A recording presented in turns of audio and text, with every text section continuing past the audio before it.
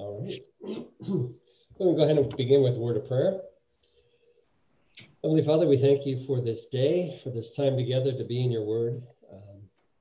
Speak the truth that you need us to hear, and we ask that you will watch over all during these times of uncertainty, and give us the strength and the patience and the endurance and joy through all of this. In Jesus' name we pray. Amen. Amen. Amen. All right, so we left it off at chapter 8. I'd given a bit of a tease that chapter 8 kind of is a continuation of the last part of the seals, the 7 seals.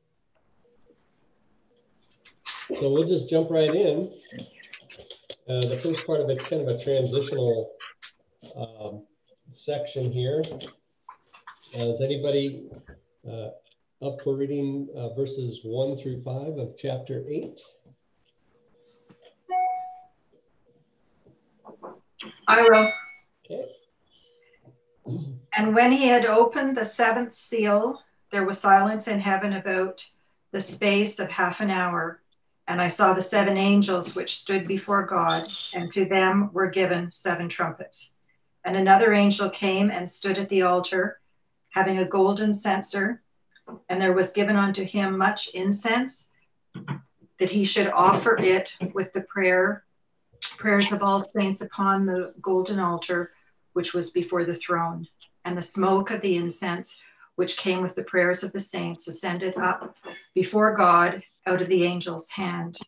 And the angel took the censer and filled it with fire of the altar and cast it onto the earth.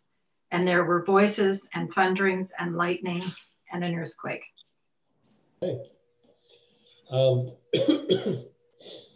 this opening of the 7th seal is basically kind of a segue to the next 7 trumpets. So kind of what's happening here in a literary way is we're moving. I'd mentioned before that Revelation is kind of written in an elliptical way, and we can't really follow it chronologically. It doesn't follow a chronological order. But these 7 trumpets are now going to be a different way of looking at what we looked at with the 7 seals, which is basically the span of creation. I mean, from creation to the end of time. The interesting thing, like I'd mentioned, excuse me, it's kind of an interesting literary technique because we've had this vision in heaven in chapter 7.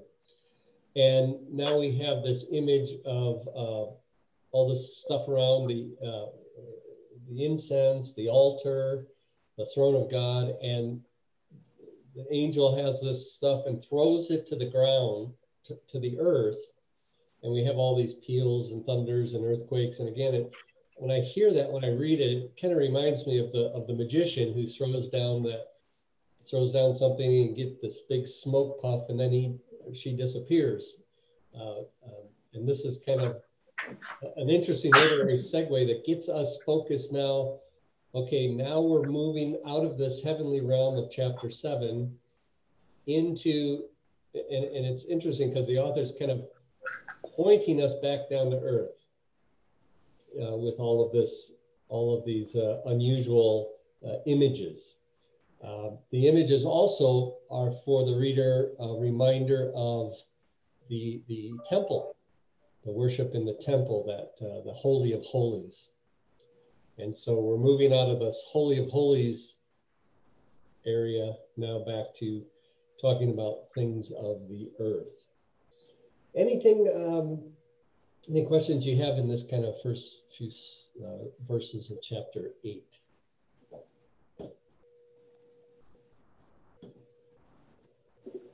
I was wondering if that's where they get, the censer and the incense. Some of the churches, they use the incense and they actually take the censer up around the altar and all the smoke goes, because it's I wonder if that's where this comes from, Revelations, Yes. where they got that idea in the church. Yeah, absolutely. And it's an Old Testament practice as well. The incense was done around the altar. And when you go like to say a Catholic worship service or an Eastern Orthodox worship service, they have this thing called I think it's called a turble. A turbo, yeah. And they, kind of waft it around, and there's kind of a skill to it. It's all in the wrist, right? Yeah. And so like, even like at a Catholic funeral, they'll do that around the casket. And, it's a symbolic of the holy, symbolic of prayers going up, ascending to God, which we get out of the Old Testament, the Psalms, and the worship that took place within the temple. And so the author's reminding the readers, kind of those images of their past. Okay. Judy's cough is contagious. Oh, sorry about that. That's okay. I get that every morning, I think. I think I've coughed every day of my life. I just always have a little dry cough, and it always seems to hit when I'm either in the service or on a Zoom call. No worries. I could tell you some stories about things happening at times that they shouldn't have, but that's for another day. Okay, chapter 8, verses 6 through the end of the chapter. We'll just take this all in one chunk, and if anybody's interested in reading, if they would read 6, take us through the end of chapter 8. I can do that. Thank you. Then the 7 angels who had the 7 trumpets prepared to sound them. The first angel sounded his trumpet, and there came hail and fire mixed with blood, and it was hurled down upon the earth. A third of the earth was burned up, a third of the trees were burned up, and all the green grass was burned up. The second angel sounded his trumpet, and something like a huge mountain all ablaze was thrown into the sea. A third of the sea turned into blood. A third of the living creatures in the sea died, and a third of the ships were destroyed. The third angel sounded his trumpet, and a great star, blazing like a torch, fell from the sky on a third of the rivers and on the springs of water. The name of the star was Wormwood. A third of the waters turned bitter, and many people died from the waters that had become bitter. The fourth angel sounded his trumpet, and a third of the sun was struck. A third of the moon and a third of the stars, so that a third of them turned dark. A third of the day was without light, and also a third of the night. As I walked, I heard an angel that was flying in midair call out in a loud voice, "Woe, woe, woe to the inhabitants of the earth, because of the trumpet blast, another to be sounded by the other 3 angels." Okay. A lot of destruction going on here. It's kind of unnerving when you read it, all of these catastrophes that are happening on the earth. And again, just a reminder that these events have happened from the beginning of time after the fall. One of the things in the fall is that not only was, and I think, correct me if I'm wrong, Jens, I think the Crossway series really brings this out, that when the fall happened, there was a rift between not only God and man, humanity, not only a separation between humans in their relationship, but there's a fall that has occurred in creation itself, and that things in creation aren't as they should be. All of these relationships were damaged in the fall. So we see creation kind of rebels against itself in many ways. And Paul would bring this out in one of his epistles, that one of the things that creation is kind of yearning for its redemption along with the rest of humanity when Christ returns. It's interesting because, you know, I think, well, obviously back in the day, they didn't have, you know, media coverage of all the catastrophes that happen around the world. And even, you know, when I grew up in the 70s, you know, we had in the States, you know, we had ABC, NBC, CBS, we had PBS, but you only got the nightly news. You know, it was either Dan Rather, Walter Cronkite, you know, somebody like that.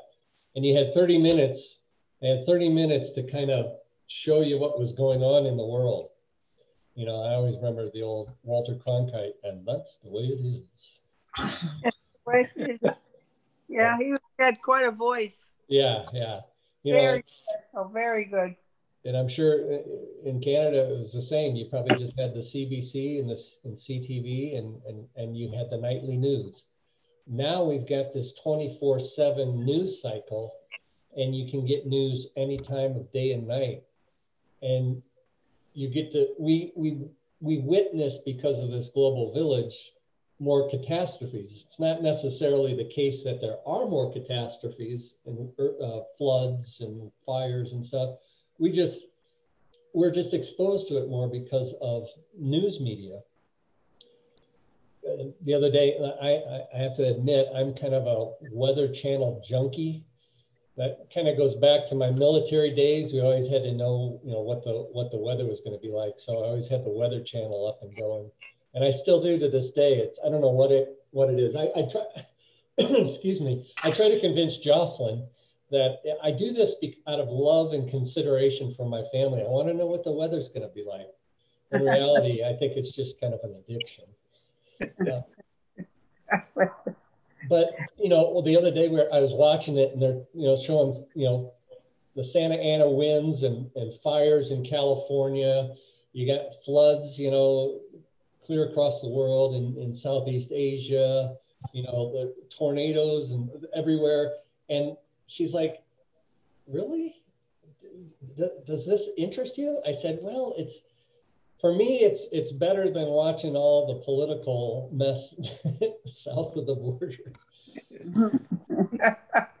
But I guess my point is that we because of the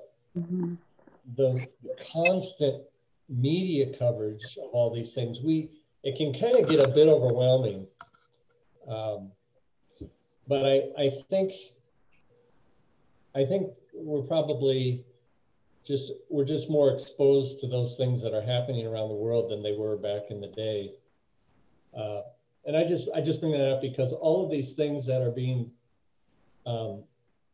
poetically expressed here with these trumpets blasting are kind of symbolic of, you know, of the catastrophes that go on in the world. But the one thing that you'll see often in this section is it always says a third of these things were destroyed. And that's kind of a reminder to us that as bad as all of these things are, it's not total destruction. You know, it's kind of like that promise that God made, you know, that he wouldn't flood the whole earth again, that there's this protection over creation, even as it is kind of rebelling against itself. So that's kind of the hope in all of this kind of scary stuff that's being written here.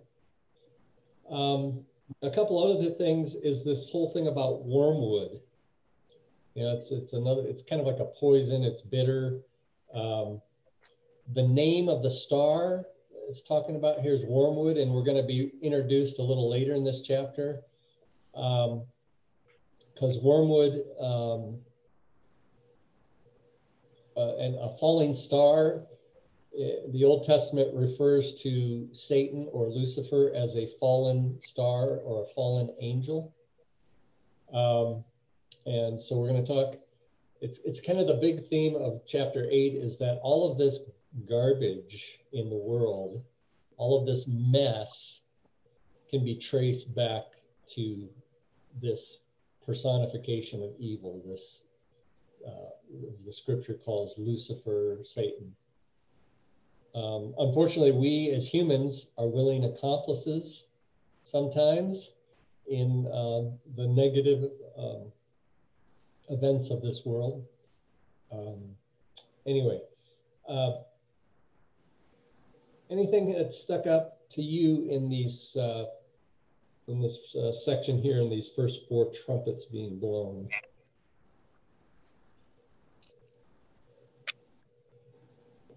I was curious about the third of everything, but I guess you've explained that. One thing I forgot to mention is that you'll hear some things that are familiar in here. One of the things that the author does is he talks, as they're under the empire of Rome, he's kind of hearkening back to Egypt, the blood in the water, the all these different catastrophes, what else does it talk about? The kind of the hailstorms, the fire that came on the earth. A number of these things that are being written here would take the reader back to the 10 plagues that happened in Egypt prior to the Passover. And it's kind of a reminder that as they're under a certain empire, God's people of the past were under an empire, and they were delivered. They were delivered. So it offers a bit of hope with that metaphor. You mentioned there also Paul in Romans 13. There, how shall we live? Or was it chapter 8, where the restoration of the cosmos, or no, of creation? Apostle Paul asked a similar question there.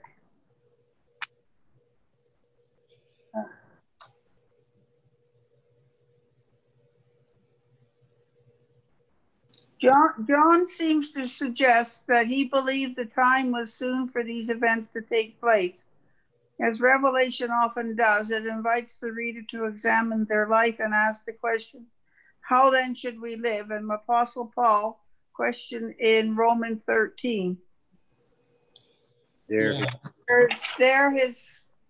answer is basically lay low, pay your taxes, love one another, and love one another, knowing that the time is near. If John and Paul were speaking to us today, and they are through the text, they might say, keep going to church, pray, rejoice, and live a life of love, and sing, remember the walls of Jericho. Yeah. I was just reading that from your write-up. Right, yeah. So yeah, a lot of these, kind of like the overarching themes of Revelation include God is large and in charge. No matter what we see in the world, God's still in control. And all of these things, these events that occur around us, these catastrophes that we see, are to challenge us, to remind us that we are finite beings. We have a limited time on this earth, and call us all to repent. And it's, repentance for me, again, I used to think of it as a scary word, but to me, it's more of it's a reminder why I'm here, to not live my days out simply for myself, but to know that we're all here for a purpose. And these events that happen around us are to remind us that our purpose is to love God and love people. It's interesting because I think it was in the 1990s, I think Rick Warren came out with his book called The Purpose-Driven Life. Mm-hmm. And that really took off like gangbusters. And that makes sense, because I think what was happening and what is continuing to happen in our society And in each generation, the question, when these tragedies happen, the question is always why? And how do we fit into all this? What's our purpose? And so it takes us back to the scriptures to say our purpose, love God and love others. And, realize that time is short, as I go down this road a little bit longer, pushing 56, and I don't know, I guess this is a formal announcement that will be a grandfather in June. Just discovered, so pretty excited about that.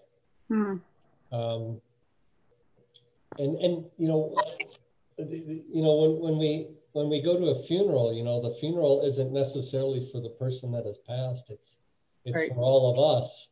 Exactly. As a reminder. Yeah. And to make the most of the time that's been given to us.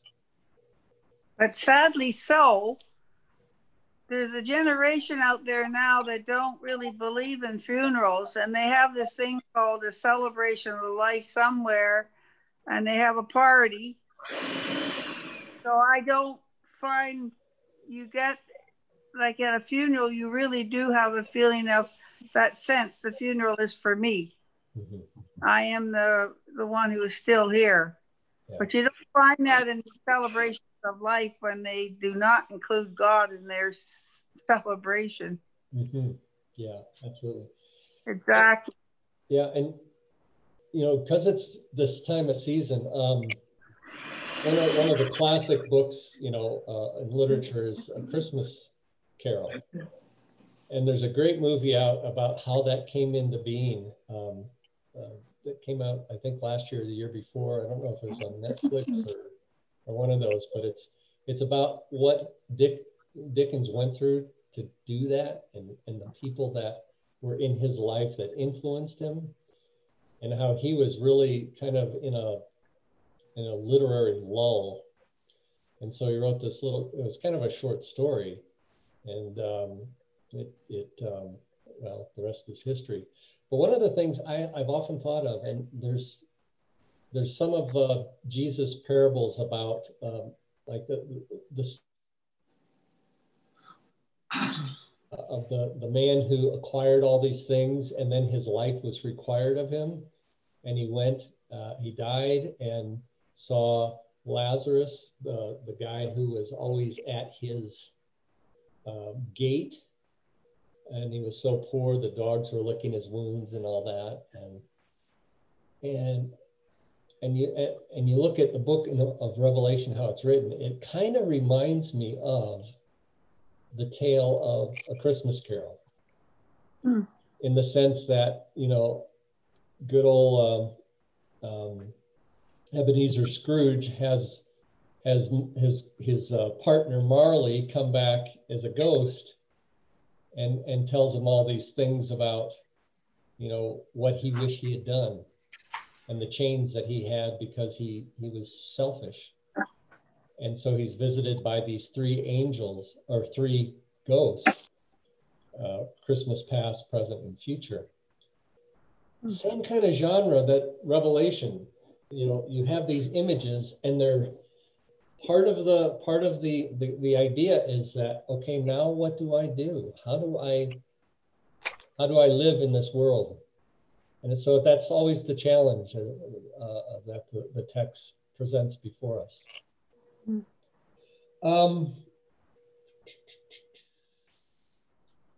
Okay.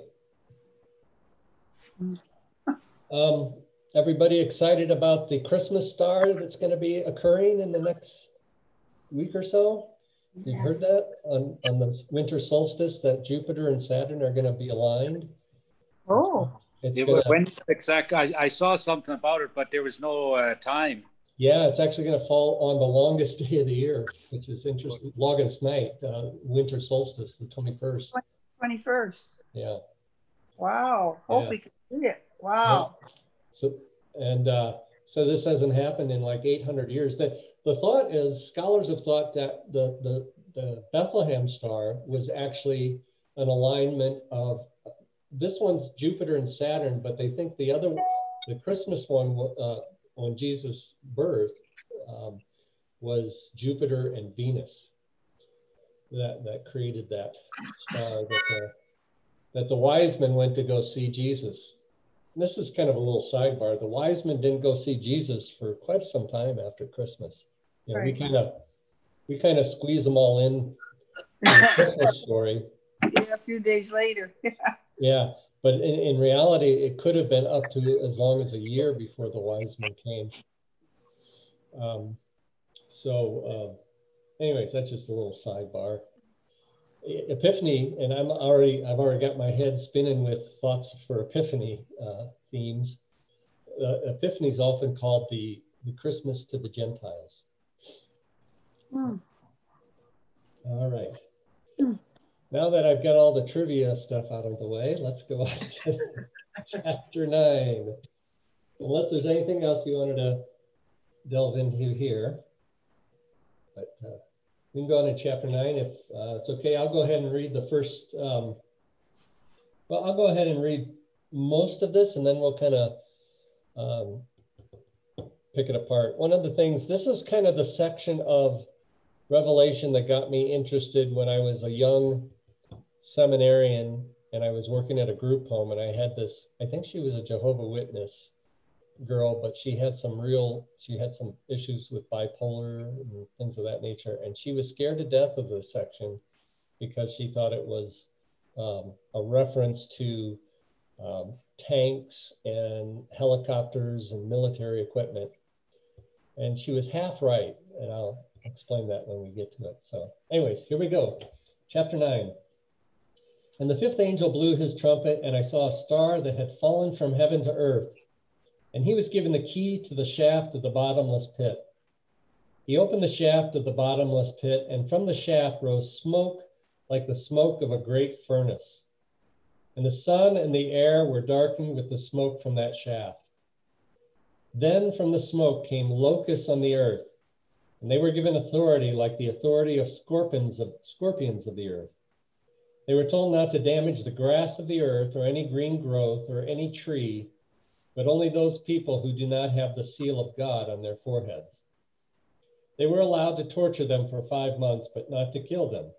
And their torture was like the torture of a scorpion when it stings someone. And in those days, people will seek death, but will not find it. They will long to die, but death will flee from them. In appearance, the locusts were like horses equipped for battle. On their heads were what looked like crowns of gold. Their faces were like human faces, their hair like women's hair, and their teeth like lions' teeth. They had scales like iron breastplates, and the noise of their wings was like the noise of many chariots with horses rushing into battle. They had tails like scorpions with stingers, and in their tails is their power to harm people for 5 months. They have as king over them the angel of the bottomless pit. His name in Hebrew is Abaddon, and in Greek, he is called Apollyon. Apollyon. Okay, I'll stop right there.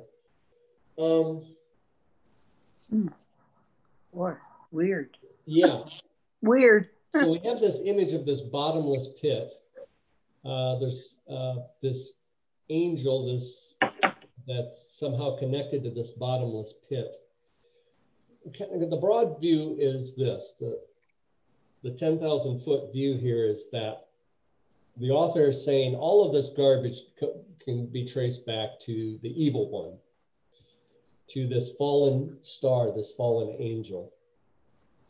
And of course, he's talking here about battles and wars, and we have these interesting images of like scorpions. But and notice that it says that they're not, they're allowed to torture the people who have the seal of God on their forehead, but not to kill them. This is kind of a interesting imagery. And I think when we unwrap it, it'll make sense. believers in history certainly have been killed in war, and we also know that many people in this time were killed as martyrs, persecuted for the faith. Yeah. This whole idea of not being harmed, the being tortured but not harmed, I think is a poetic way in which the author says we might have physical pain, we might get hurt and injured, we even might die. But as Paul would say, going back to Romans chapter 8, nothing in this world will separate us from God, not even death itself. So even if we die, we are, in a true sense, in an eternal sense, we're not dead. We're injured, we might get hurt, we might feel pain and all that, but this is kind of a poetic and literary way of saying that this evil one, while he does inflict damage on the world and on us as individuals, he can't destroy us. It's kind of like Luther's anthem in A Mighty Fortress, though they take our goods, fame, child, and life, Yeah. kingdom ours remains. Yeah. That's kind of what this whole section is, is saying. So these, interesting, the locusts that look like horses equipped for battle. Interesting thing that their heads, they had a crown of gold, and you can think of like the Roman soldier's helmet. And it had that little tuft that looked like the female hair that it's talking about here. You've got the breastplate, this scorpion tail, they had a spear. So, like I said, this girl who was having nightmares about this, thinking that these were, they were talking about, helicopters and tanks. Like I said, she's half right.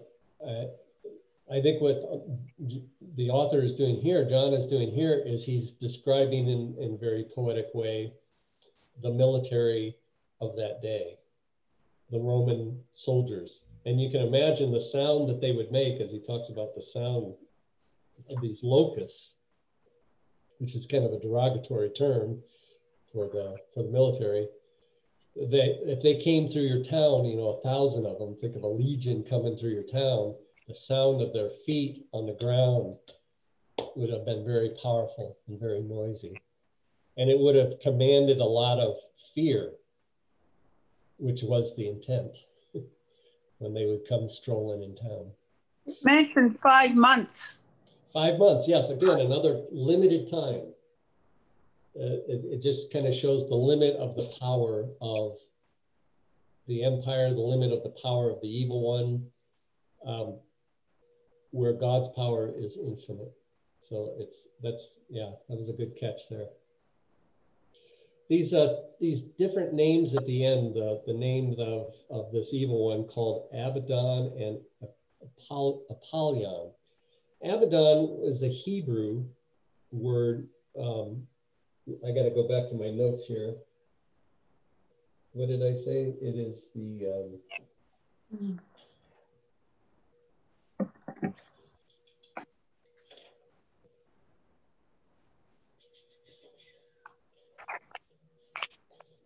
that's my place here. Okay, it's it means destruction. And then Apollyon is the Greek word, which means destroyer. So this Apollyon was the Greek god of war. So this section, like the previous section talked about all these catastrophes, earthly disasters. This one now is talking about the human catastrophes that are brought about by war.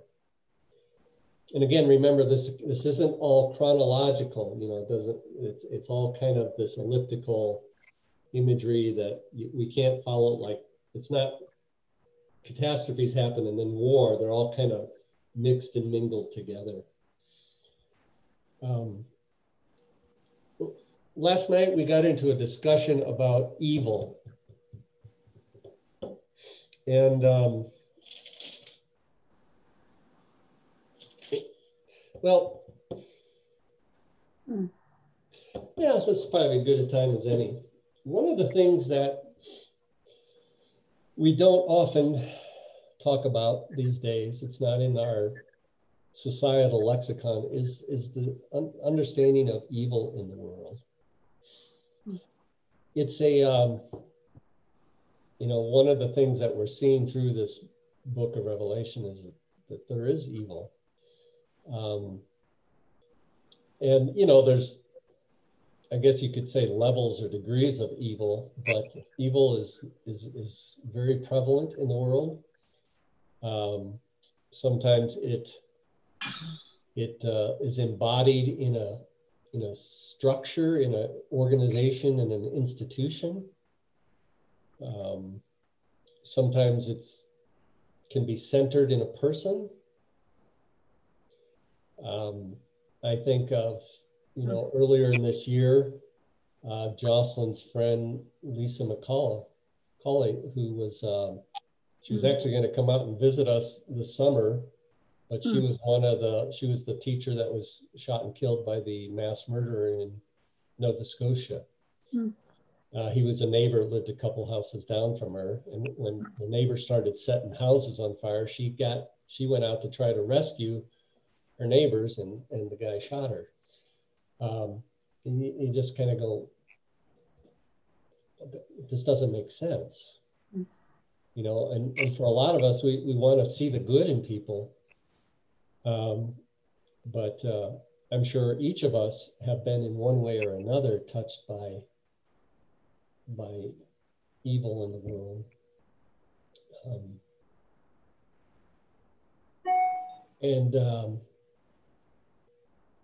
Yeah, so it's I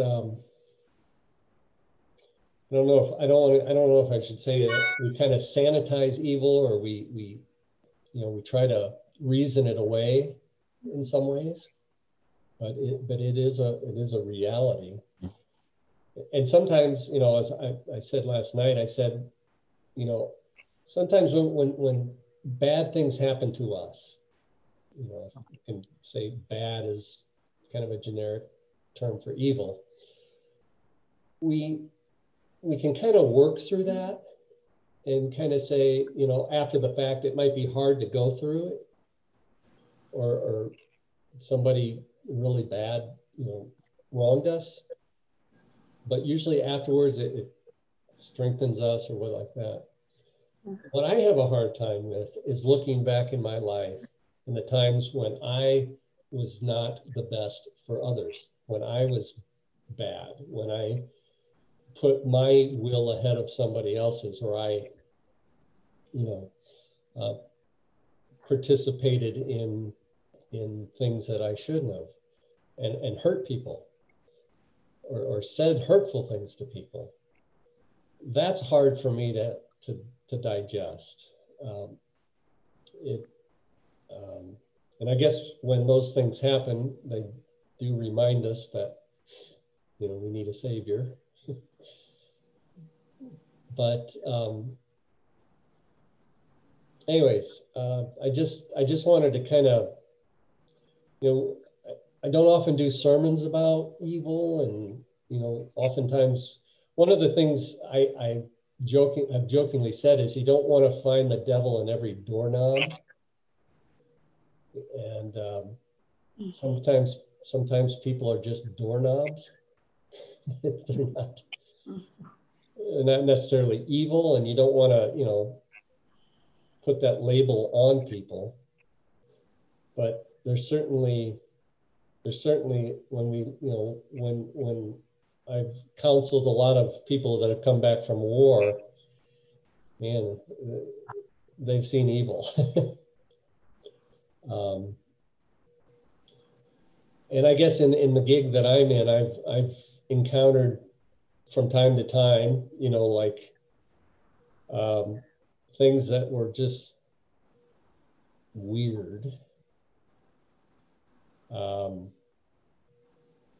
I guess, I don't know if I've told this story before to this group about when I was in North Carolina, and I was serving in the Marine Corps there, and I was just sitting in my office one day, and a couple came in, and the guy was a Marine. I think they both were Marines. Anyways, they came in and they told me the story. The wife had grown up, and she said by a I don't know, she grew up and she'd have this image, this apparition that would kind of come into her room, a dark coat and a dark hat, and just, it had kind of tortured her most of her adult life.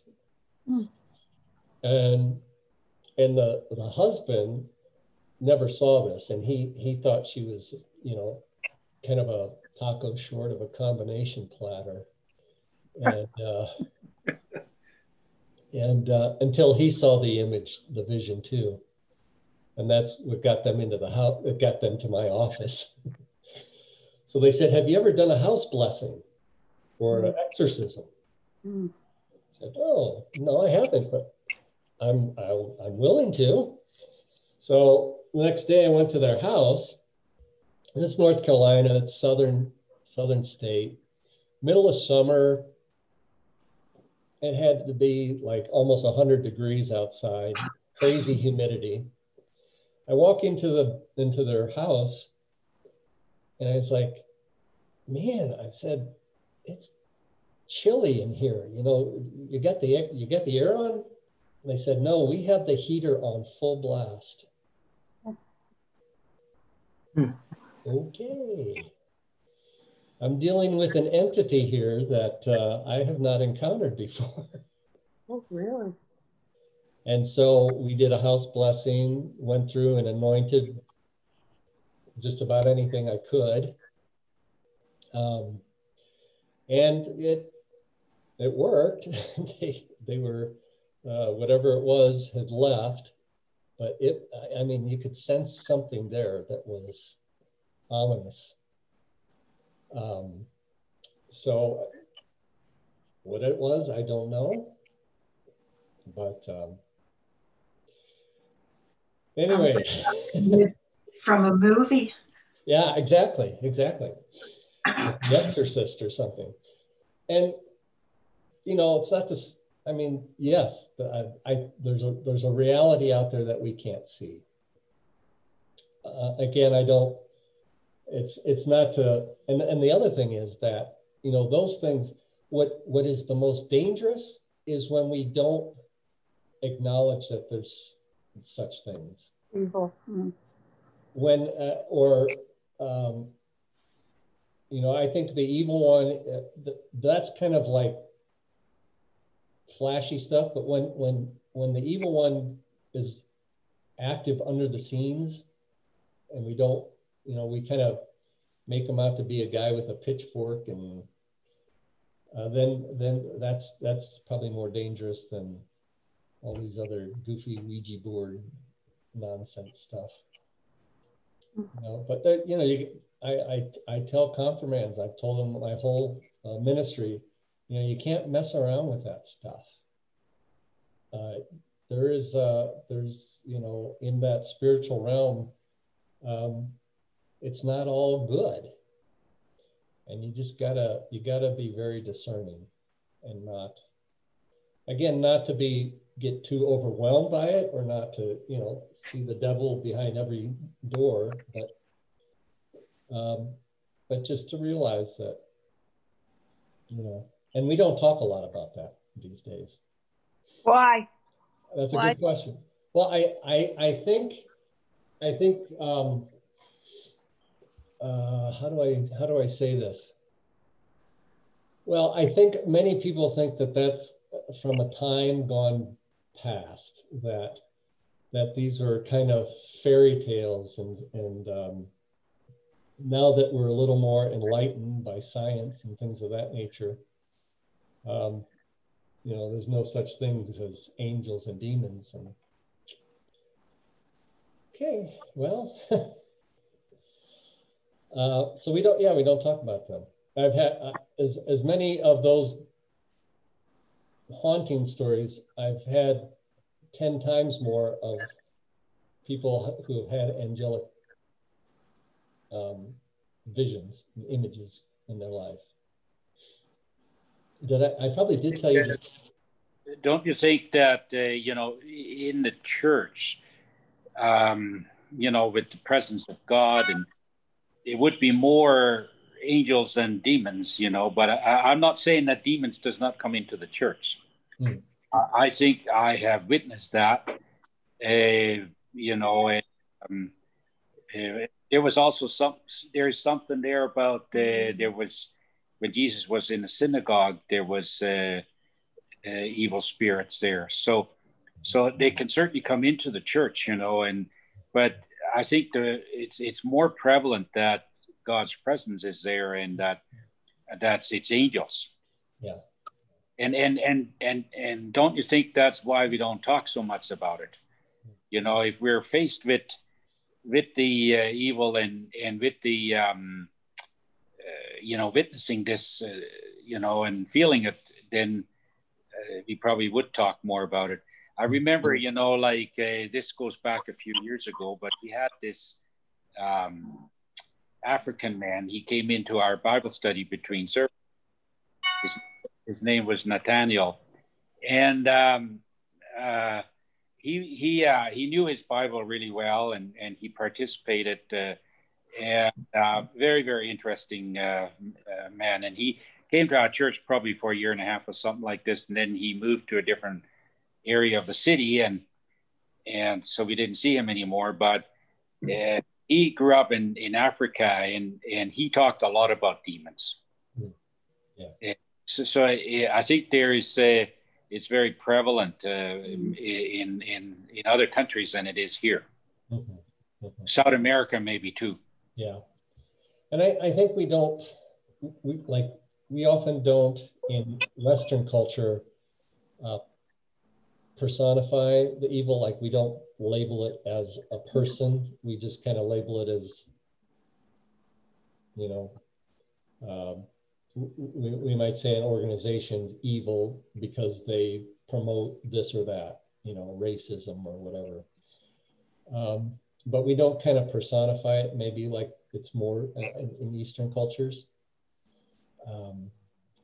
So, yeah, I mean, I remember coming out of seminary thinking I knew everything, and that the angels really didn't, appear to people. One of the things it was interesting. I had a member of a congregation when I was in a denomination that I won't mention prior to coming to the Evangelical Lutheran Church in America. Let's just say its initials are LCMS. But anyways, I came out of that, it was probably my second or third year as a pastor, and one of my members was going to seminary. And he said, can you give me, one bit of advice that I can take with me to seminary? And I said, don't lose Jesus in your academic activities. Right. Yeah, exactly. Yeah. Sometimes we can get too smart by halves, and we kind of lose, we lose that childlike faith when we try to over-rationalize God. God works in mysterious ways, in some ways that we can't fully comprehend. I think my wife, having a miraculous cure from a stroke that doctors said that she should have died from.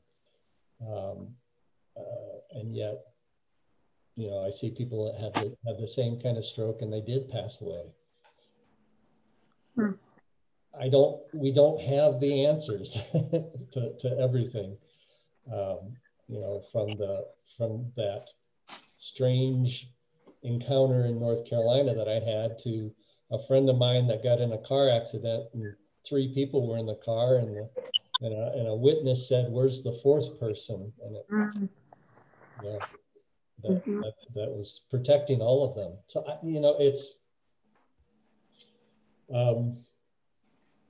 it's that whole, his ways are not our ways. and they're above and beyond us. And it is also that out of evil good comes. Yes. Yes. Incredible stories have been said. Because of what happened to me, this is who I am today, or they've grown immensely through the evil that took place. Absolutely. Well, good point. I mean, you think of all those things in our lives that, you know, strengthen us. 9 times out of 10, it were those difficult, hard, bad, evil things that happened in our life that where we had to kind of simply rely on God. And you're absolutely right. God can take, that's really the other big theme in Revelation, and really I think of all the scripture, is that God can take this evil and make something good out of it. So that incident that happened with Jocelyn's girlfriend, that whole scene, not just her girlfriend, but that whole scene, how it affected the people in that area, heck of a lot more than us out here in Western Canada, because we are so distant from that evil that took place. It hit us, but locally, we have no idea how that evil to this day has influenced all those people in that area.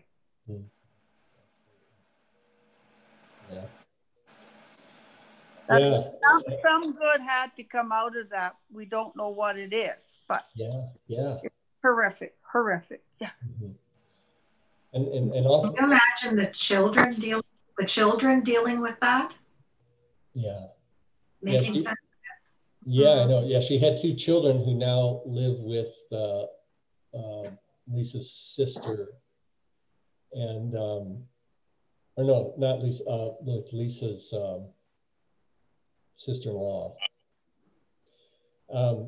Yeah, because she, and I mean, just like her brother died a few years ago from cancer, and she's shot and killed, and so she has 2 kids that are now with the sister-in-law, and it's just it's that's, you know, that is our hope, that's our faith, you know, that says something good is going to come out of this. It is that Romans, all things work together for the good. And you know, that's the whole message of Christmas. It's the message of the cross. You know, out of this great tragedy, salvation comes to the earth. And so that's kind of our, that we cling to and hold on to when you know, we see catastrophes and evils perpetuated in our life. So, you know, I get it, you know, going through this book of Revelation is hard, because I think a lot of people do shy away from it, because it's when you kind of scrape away all of the allegory and the metaphor and all that, it just kind of hits us between the eyes of the realities of life.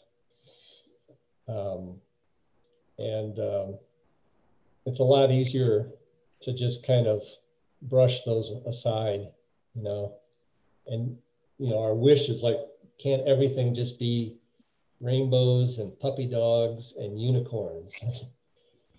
And sometimes life isn't always like that. But what's neat, and we're going to see it, is there's going to come an angel that has a rainbow over him. So what you see through this is you're going to see the symbolism of the evil isn't infinite. There's limits to it. But we're also going to see at the very end, everything comes out really well. It comes out well. This kind of reminds me of one of the things I just wanted to kind of wrap up with. One of the things that we'll see in Revelation is, especially at the very end, you know, I've often said that the scriptures do not really get to tell us what heaven is like, except often in the negative. And what I mean by that is that it tells us what heaven will not be like. There won't be death. There won't be sorrow. You know, there won't be, you know, No more tears. No more tears. No more tears, exactly. All of these things, it's not going to be, but oftentimes it doesn't reveal to us what it will be like, except through metaphor, streets of gold, things of that nature. But one of the ways I think we can understand what heaven is like and what the new heaven and new earth will be like is by going back to what was original creation like. And see, that's what the author is going to do at the end of Revelation. He's going to take us back to the tree of life for the healing of the nations. And and you're going to see a lot of these images of the Garden of Eden prior to the fall. So if we kind of look at all of this stuff that we're looking at chapter 8 and 9, we're looking at the world after the fall and all the mess and the destruction. And I love the image of this bottomless pit, you know, all this garbage comes out of it. It reminds me of when I open up my compost trash bin in the middle of summer and you get that waft of garbage. That's kind of the image here. But if we go back to this idea of the garden, one of the things that I've always found interesting, and since the garden talks about angels blocking, the Adam and Eve get banished out of the garden, right? And they have these cherubim with swords keeping them out of the garden and keeping them away from the tree of life. And I've always thought, man, that's a punishment, isn't it? Until you think about it in this way. They had fallen. They were destined for a life, I don't want to say of misery, but it wasn't paradise. Paradise had been lost. So God banishes them from this garden and the access to the tree of life. And it says in Genesis that he does that so that they would not take from the tree of life and live forever. Now, like I said, I've always thought that as a punishment, but it's actually a blessing. God, now that they're in this fallen state, God did not want them to live in the fallen state forever.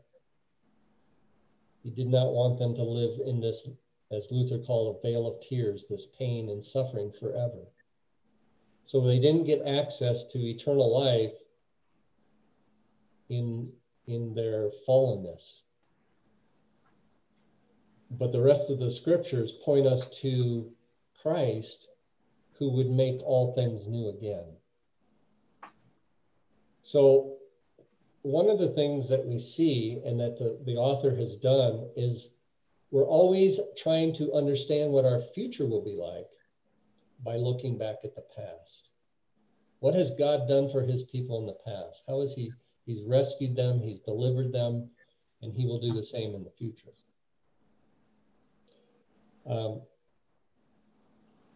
So I don't, has anybody ever been to a Passover meal? Yeah. Oh, yeah. Yeah.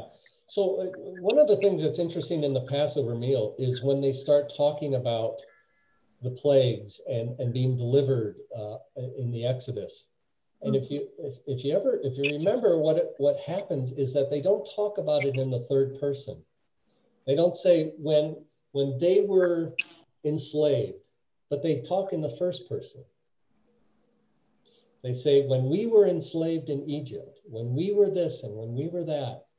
The Passover meal is a remembrance meal, but it also connects the future with the past. And you can think of that with the Lord's Supper too. It connects us to the remembrance. Yeah. And so we're always it's always a future, present, past that, and we kind of see that in Revelation. To understand the future, we just look back to the past and what God has done for his people. It's funny because today I have a friend, he turned 75, so I send him those balloons on text, you know, those balloons. Yes. And I sat there and thought, well, what am I going to tell him? It's 75 years old today. And then I thought, you know, I have known him for 50 of those years. And then I talked to him about the blessings that he's had 75 years of blessings. Mm-hmm. And then I went into like his beautiful children and his grandchildren and his daughter-in-laws and son-in-law. But and then I said, all the joy that's come to him in 75 years, he's been blessed. Going back 75 years. And I said, and I was a part of that for 50 of his years. That happened just very at 8 o'clock this morning. I sent him the text. Yes, that's cool. Yeah. And you know, blessings, yeah. With all the things and all the tragedies, life is good. You know, it's a gift. It's a blessing. And the joy of, you know, Christmas, the joy of Easter, the joy of resurrection is knowing that, you know, there is more to life than this, and we have that waiting for us, but we also can kind of start living it a little bit right now, even in this fallen state. We do that as we live a life of love toward others, yeah. So not to be all down and negative, Debbie Downer. It just made me think of at this time and the people losing their jobs and the deaths and everything. I really think so much has come from this. I mean, the connections, people are picking up again. And I heard on the news this morning that a lot of people are actually financially doing okay because they're not going to restaurants or going to the casinos or whatever, you know. So it's a horrible time. It's a sad time. People are struggling, but there's still good coming out of this. Absolutely. Absolutely. Lots of good. Lots of good. Yeah. And we keep, and that's a good thing. And that's a real ministry. And it's to share with people, you know, to see that there is good coming out of this, and there will continue to be good, even on the other side. I mean, there's good right now in the present, for sure.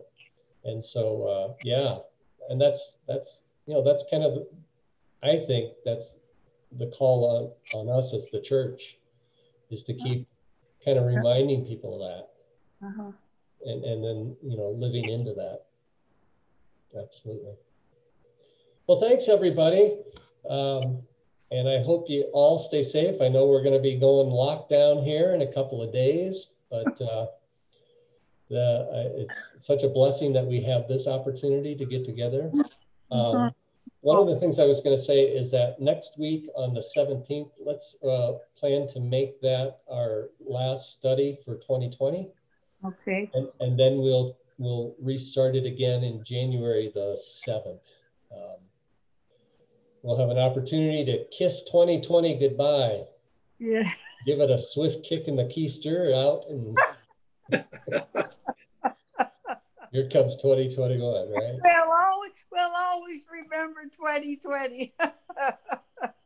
And our grandchildren, oh my gosh. Oh, yes. When they grow up, they'll all remember 2020. That's right. That's right. We'll have to keep all the terms. We'll have to keep a few masks as reminders. I saw somebody who did one of these disposable masks, and they tied it up in such a way that it looks like an angel.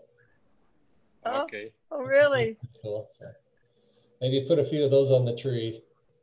That was elastics for the ears. Yeah. Great. Well, everybody, have a great day, great week.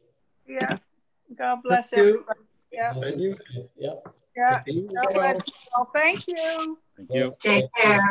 Okay, bye now. That was very good. Thank you. Thank you.